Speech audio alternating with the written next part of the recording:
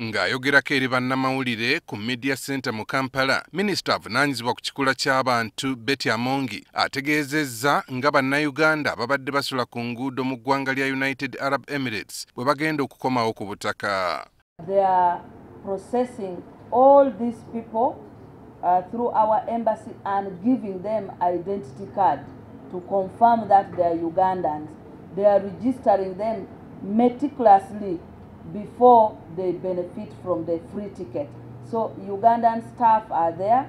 They are working with the government of UAE to verify the profile and certify those that are Ugandans.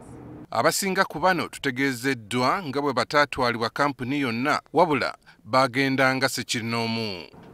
They have agents, especially in Dubai, who they link with, and they recruit Ugandans from here, take them through tourist visas, and they end up in Dubai without any protection from anybody. Abamu ku bano babadde babanjibwa engassi olw'okumenya amateeka ga visa. So there are Ugandans who have 6 million shillings as fine, 10 million, there's one with 47 million as fine. And so you cannot come back when you have not paid that, but all those shall be forgiven and they will be assessed and brought back. Minisita Betty Among asabye bannayuganda abalina abantu baabwe abagwa mu kkowe lino babategeeze nti waliwo enteekateeka ey'okubazza ku butaka.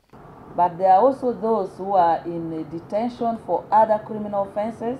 Those ones are not going to benefit from this program. So I'm calling upon all Ugandans out there, if you have relatives, if you know people who would like to come back and they're in UAE, I want to request you to notify them to go to Al Awil Immigration Center for assessment and possible return. Ministry etegezeeza nga bwetaddewo omukutu nga gukozesa tekinologiya abafunira obuzibu mu Buwalabu gwe baneeyambisa singa baba bafunye obuzibu. With the application downloaded, when you are in distress and you switch it on, whatever difficulties you will be having, it will be recording, and it will be recording and sending every 2 seconds of what has been recorded automatically. Meaning, once you switch it on, even if the person torturing you removes it from you, it will once you activate it, it will continue recording. Bannayuganda abasukka mu mitwalo 2 be bali mu mawanga ga Buwalabu. Aaron Mukama, NTV Akawungeezi.